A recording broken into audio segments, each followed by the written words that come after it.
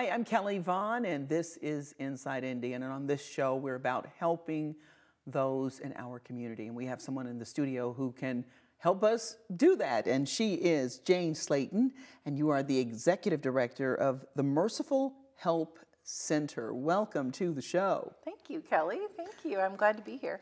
You are located on the north of Indianapolis, right? Yes, north of Indianapolis, just on 146th Street, right in between Carmel and Westfield. Okay, so tell folks what the Merciful Help Center is. The Merciful Help Center is a wraparound service. We're on the property of Our Lady of Mount Carmel in a building called the Matthew 25 building. Okay. And in it is the Merciful Help Center, which is one entity, and the Trinity Free Clinic on the other side. Okay. And so the Merciful Help Center is a wraparound service for families that need all sorts of help, not just food, but maybe housing, furniture for their house, housewares, everything from, all the way down to your underwear. We take care of it all. Wow. Okay. So who are the needy? And I think it's probably evolved over the years. I can remember even 10 years ago with the economic, tsunami, I call it. It was incredible. People who, had degrees and who were doing lavishly well, all of a sudden were, showing up at your door and other doors to say, I need help. But today, we've kind of had an economic upturn. Who are they? Yeah. So you're right. The Great Recession was crazy for us in 2008, and we ran lots of job search, kind of things like that were maybe not as needed and are not as needed now. But you still have people suffering from the from that recession, and you still have people that lost their whole 401k and all sorts of things, that their retirement has changed now, and they're more on the fixed income where they would have had a draw from a 401k. And so that has a lasting impression and a lasting difficulties. So we still see some of that. We still hear some of that from the folks. But we have a lot of people that are new immigrants to the country, people that are on religious asylum, political asylum, or people that are, maybe not even documented, undocumented, and have a really, really hard time getting help just about anywhere. Pretty much churches and small organizations are where they have to go, because you can't get help through the government agency if you don't have a social security number and things like that. Through WIC you can, but it gets so technical. But so a lot of domestic violence situations. Really? So people, they have to leave their home and they start over. It might not even be domestic violence. It could just be ending in divorce. That's why it's so good that we offer so many services, because if a person comes in and they're kicked out of their home, they don't have a place to live, we can find them an affordable apartment. We can help them with the financial aid of, maybe some of that cost. We can help them to furnish the apartment to make sure their kids have a bed to sleep on when they're there.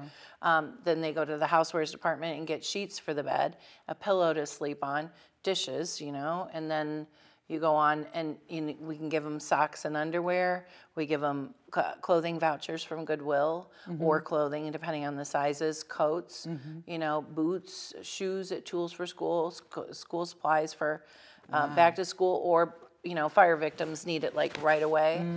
So we keep that on hand all the time. And then food, to stock your refrigerator and get you started again.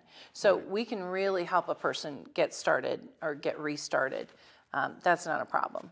When families break down for all sorts of reasons, but you can have two families, because homelessness has so many different degrees, so many levels. So you can be homeless but living in somebody else's home, and those relationships break down pretty fast. Wow. And so we can help them restart. Okay, and that's interesting to define homelessness. So again, is it somebody where it's a family breakdown, maybe even a brother or sister, or you've got a husband and wife divorce situation, or even a roommate, or that kind of thing. Wow. And those are things that people don't think about. And we typically think of somebody who's in a shelter, but sometimes you can end up being on the street just unexpectedly. Yes. Oh, yes. Oh, yes. You can have a person that's having a failure to springboard off their parents' help. Say they graduate college and they just have a really mental relapse. It could even be a depression. There could be a mental breakdown or a breakdown in the family. And when there is, where does that 20-year-old go? how do they get started?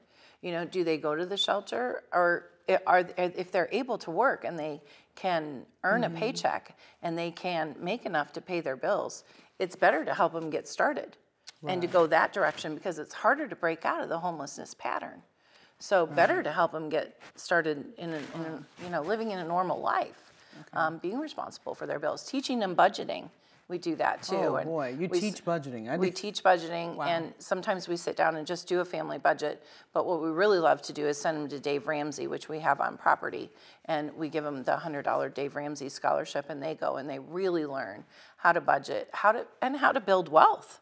You know, it sounds stupid to say, okay, we're dealing with the poor and we're teaching them to build wealth. Well, anybody can build wealth. You know, they just need to learn to put the $1,000 aside, do all the things that Dave Ramsey talks about. Anybody can do that. So we put at least 3 or 4 families through every time we have a session.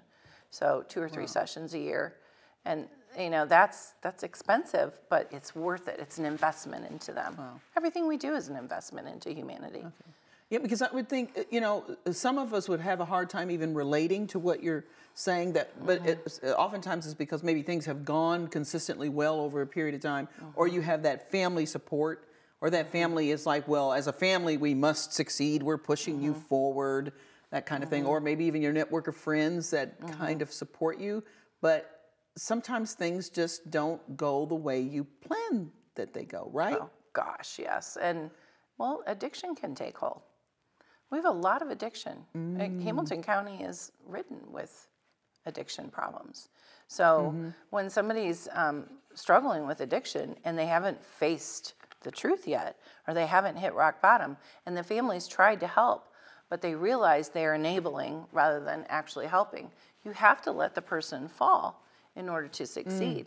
So where do they go when they fall? Well, a stranger is somebody probably you're going to listen to even more than your family sometimes at that point. So Kelly, you and I have talked before about telling the truth to people and giving people solid truths, and what a gift that is, because sometimes your best friend can't say something to them. They're afraid they're going to hurt your feelings or something like that. And it's not that we don't care about their feelings. We do. We just know that the truth is the biggest gift that we can give somebody to help them get restarted. So maybe what our gift is that day is not just food, but is setting them up with somebody to take them to their first AA meeting or the first Al-Anon meeting, or giving them a set of CDs, Detaching with Love, which helps people continue to love the person that has the addiction, but detaching from the difficulty. You know, there's all sorts of things that you can do to help people. So take us through what you might say to someone who has an addiction issue and you're trying to tell them the truth. What do you say? I usually ask them if they feel that their addiction is keeping them from living a normal life. Do you feel like your addiction is keeping you from living a normal life? Or do you feel like it was the cause of you losing your job? Has it made you lose employment? There's really a whole list, and it's actually online on AA. You can ask yourself the question, am I an addict, is a little flyer that they give out. Those questions that we ask are actually off of that flyer. And so when you ask them those questions and they give you the answers, if they aren't lying to themselves, which you can clearly tell if they are, if they aren't lying to themselves and you and telling you the truth, they're ready to seek help. But if they still haven't owned any of their difficulties and they're not telling you the truth, they're not telling themselves the truth either, they're not ready. How about owning it and I just don't want to change? I suspect you hear that. Yeah. Well, I have heard that. But I love it. I love it. I love my red glasses of wine. I love my, crack or whatever. I mean, we went into the jail not too long ago, in the Hamilton County Jail, and met with women that were going to get out within a month's time to try and give them resources of things that they could gain, places that they could go to find housing, things like that. And obviously we're just one resource in the county, so we were doing that. And when the women were talking, you could tell who said they don't ever want to go back to that again. They don't want to go live in the same area. They want to get away from those people because they know they have to break the pattern. And who plans to go right back into the same place, into the same apartment with the same friends.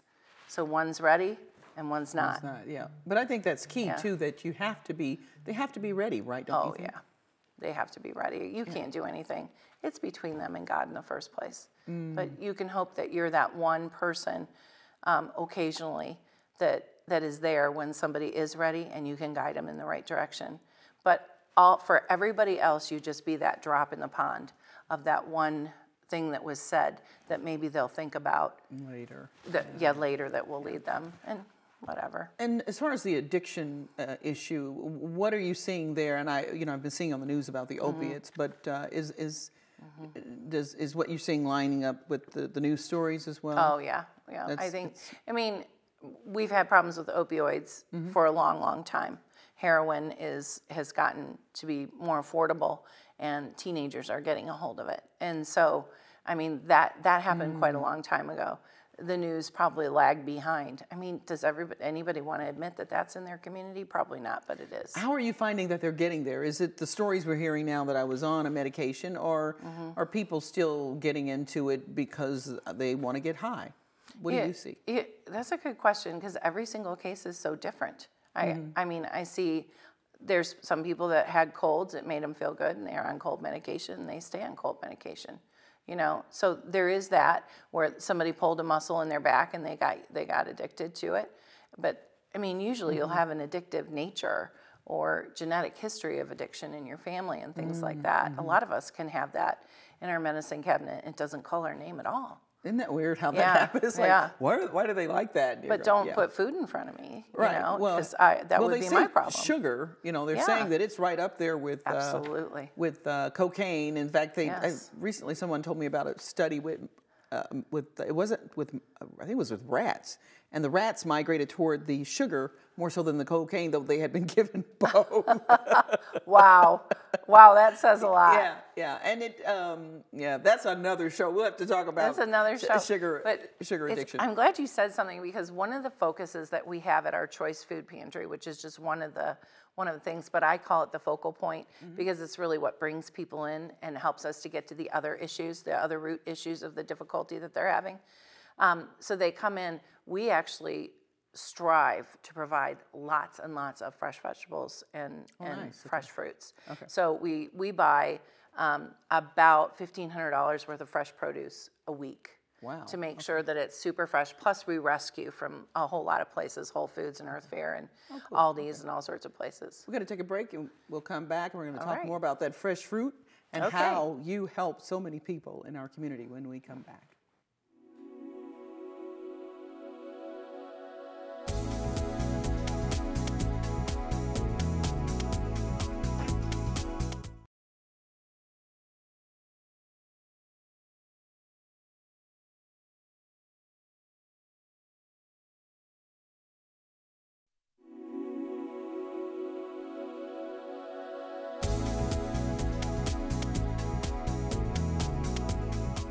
And we're back here on Inside Indy with Jane Slayton, who is the Executive Director of the Merciful Help Center here. And am I saying Noblesville? Is that where you're looking? No, we're in Carmel. Carmel. Carmel's our address, but we're literally on the border between Carmel and Westville. Okay. You provide so many services. I am just blown away. And I know you do things for kids in school as well, right? Yes. Tools for schools? Tools for school. Okay, tell us about that. Tools for school. Hearts are changed at Tools for School. It's so beautiful. But families apply, and they can be in Hamilton County, and zip codes 46240 and 260 in the northern part of Marion County. And they apply, and all they have to do is put their kids on this list and do a little family budget on the form. And we invite them to come. We give them an appointment. We don't believe in people standing in lines. We think that that's horrid when the news comes and shows this big long line of people in need. To me, that's so wrong. I think that just means you didn't do your job, because you could schedule appointments for those people and you could respect their time and the volunteers' time inside. They feel so hurried and rushed. So we do a new book bag per child, and all the way from pre-K through college. So if mom or dad's in college, we do them as well. Wow. And so and then all the school supplies they need, paper products. You know how some of them need paper products and hand sanitizers and all that kind of stuff. And then they go on, a librarian does book in hand. They get to choose a new book. And our goal there is the literacy piece of getting a kid reading right before they go back to school again, getting them refreshed. We offer a prayer room for spiritual for refreshment. We have a quiet room for kids with autism or whatever their special needs might be, where everything's brought to them rather than them walking through. Then we fit them with a pair of shoes, and we wash, rinse the kids' feet just like Jesus did, put a new pair of socks on, and then they get to choose. Everywhere they go, they get to choose between one or two things. So we want to increase their self-esteem. So we want them to have choices just like all the rest of the kids do. Wow. And then they go and get some new socks and new underwear, because who doesn't want a little bit of that? Right. And then they go to Hamilton County Kids Coats. They come into to the Tools for School program and offer lightweight jackets for the fall and spring, because they do winter separate from that. And then the Trinity Free Clinic gives them a fluoride treatment, and then we provide fresh fruits and vegetables on the way out. And that's what they get. It's really beautiful. Oh my gosh, to see their happiness at the end, the parents' relief, the children's joy is, I'm so lucky to have this job. I was wondering, like, the things that you see, and that it must be pretty emotional. I mean, it's very gratifying, but it gives you a tremendous amount of satisfaction. But I would think too, it can be very overwhelming sometimes. I think my joy comes from that the glory goes to God, and that God is just being appreciated, thanked all day long. Thank you, Jesus. Thank you, Jesus. You can hear the people saying it. Oh my gosh, thank you, Jesus. It's not necessarily the person in front of you. That's a good person too. But we really are the hands and feet of Christ, and that's the beauty. Can I ask you then, because you're dealing firsthand with people who have needs, and you're meeting people's needs, and there's a lot in the news about the whole immigration issue. Do you mind me asking you how you perceive that whole debate?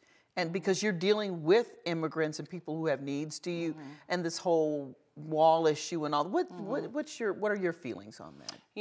It's so interesting that you asked that. I was watching the Olympics the other day, and North Korean skaters came on, and the man said it so eloquently. I look at them as skaters and artists and the beauty of it all. I'll leave that political part to somebody else. And that too is how definitely I as a person feel, but I think everybody there. These are people in front of us. These are people that need help. How you got in front of me is not really necessarily what I need to know. I need to help you to keep from crying. I need to help you with your depression. I need to get you to the right group for that. I need to look at you as a whole person, right down into your soul, and see what you need to survive. We can tackle those issues next. I honestly, I don't know how I feel sometimes. What I know is that when somebody's in front of me, it's my job to love them to my best of my capabilities, to not see gender, color, anything, but to love a person and find out what they need in order to survive, to be happy. Maybe to become a tax-paying citizen in the future. I mean, that's important. It really is. How to be honest, whatever they can do to become a citizen. If your visas run out and you're still in the country, what are you hiding from? Who do you need to tell the truth to? I don't know. When DACA was doing well, and there wasn't all this controversy about what's going to happen with DACA, we would tell people to go and file for that because you want to be known. And what our hopes was that you would be walking towards citizenship. So I have a family right now, very good family, that the oldest boy is at IUPUI, going to school, and he's trying to get into a radiology program. We just did a novena for him. He hasn't been able to get in, but he keeps making the top cuts and going in. He's on DACA. They don't know what's going to happen to him when this runs out. But there's the mom and dad here. They're an excellent family, most amazing. Mom comes and interprets for Spanish all the time and helps all the families that don't have furniture that speak Spanish to know what to do to gain the furniture from us.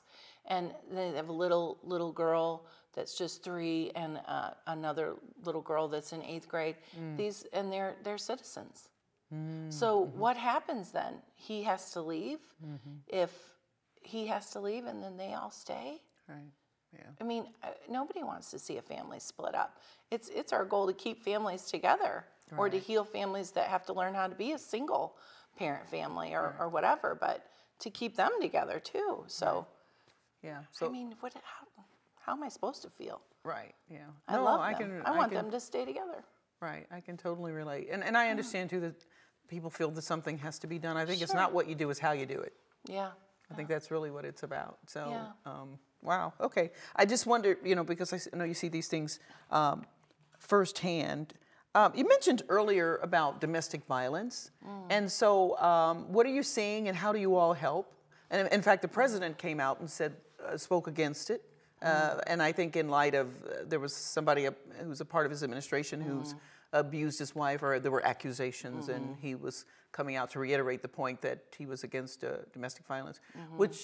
So with that being in the news, and obviously the movement of Time's Up movement, and It's funny how it floats everybody to the surface that's struggling too. Yeah. If you see somebody like the President of the United States say it's wrong, and maybe it gives somebody a little more courage to step forward and maybe to walk into Prevail office. Good point. And we just have about a couple of minutes left, but I really want to hear what your response is on this and what you're seeing currently through your agency. Well, what we're seeing is the same as we've always seen. We haven't seen any huge increase, but women come in, say they're struggling, that they're being beaten, or that they have experienced that they're being yelled at constantly. I don't think they always recognize it when it's not physical abuse and it's emotional abuse, but that's domestic violence as well. And we send them to Prevail, but we help them to get restarted. That's what we have to do. Our goal is to help them get restarted. Or perhaps they get counseling and they want to stay in their situation. Maybe the person is counselable. Maybe they actually can change. But we find that domestic violence victims go back 8, 10 times over and over and over again. And we continue to love them when they come in and encourage them to have a brighter future. How can people find out more about the Merciful Help Center, and how can they support you? Because you have all this stuff, and I'm thinking, where does it come from? But tell people how they can help. Well, they can donate to us. They can go to our website, www.mercifulhelpcenter.org, and they can check us out there, we're about to launch a new website, so the old one doesn't look as good. Or you can write a check and send it to us at 1045 West 146th Street, Suite A. Okay, do you accept any other donations of, say somebody has a ton of lotions or things like that? We'll even bottle up those little hotel pieces into bags and give them. We give everything out. So we really do focus on the things that food stamp don't cover, like shampoo and toothpaste and laundry soap. They need it so bad. Diapers, toilet paper. But any kind of food, any kind of paper product, we'll take anything. And then we take baby clothes, 0 to 24 months, and all the baby accoutrement, all the furniture and all that kind of stuff. We take furniture. Large appliances, we take anything but TVs, but nothing decorative. Everything we take is basic need. And if it's not basic need, we give it to Goodwill. They give us vouchers. We give those back out to families to go buy clothes. Well, we appreciate all that you do, and we appreciate you coming here and joining us on Inside Indy. Jane Slayton, Executive Director of the Merciful Help Center. Thanks so much for joining us. Thank you, Kelly. It's a pleasure to be with you. On Inside Indy, and thank you for joining us. I'm your host, Kelly Vaughn. We'll see you next time. Bye-bye.